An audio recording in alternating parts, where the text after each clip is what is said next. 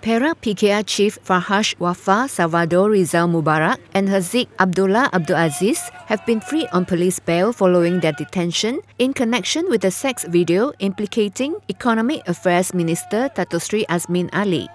The duo were among 3 men released at about 4 p.m. on Tuesday at the Dang Wangi Police District headquarters.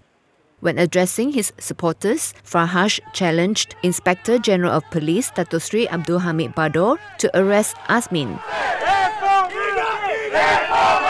Throughout the 8 days that I was detained, most of the police officers that I met, they are also puzzled.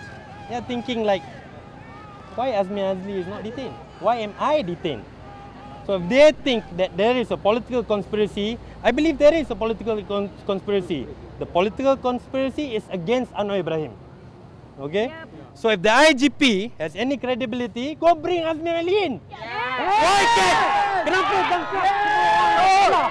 Tangkap dia, soal jasad dia. Apa benda lah, tak faham langsung. Mana? Look, there's one quote I learned in prison on my wall. If law becomes injustice, reformasi becomes a duty. Farhash claimed he was perplexed that the police treated him like a common criminal.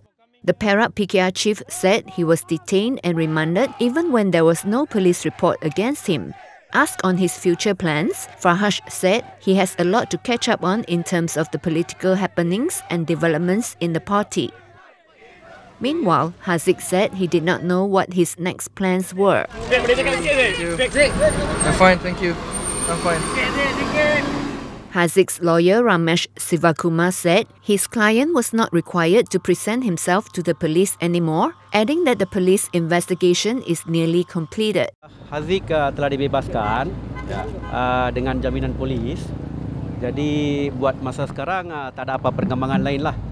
Jadi kita akan tunggu dan lihat apakah perkembangan selanjutnya lah.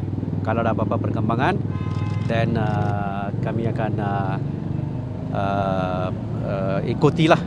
Earlier, Bukit Aman CID Director Commissioner Datuk Huzair Mohammed said the trio would be released on police bail, adding that the remand for a businessman who was arrested in Shah Alam on Friday will be ending on Wednesday.